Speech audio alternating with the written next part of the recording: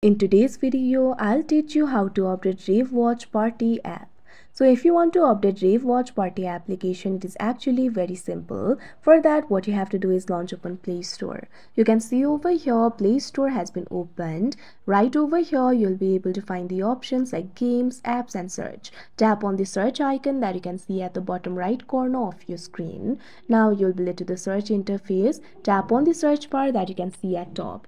Now what you have to do is simply search for Rave Watch Party. Now you'll be able to see the results over here. Tap on this option, Rave Watch Party.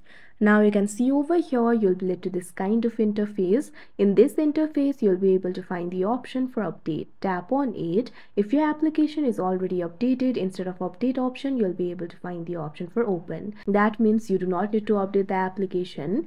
But if you find the option for update, tap on it and wait for a while and your application will be updated.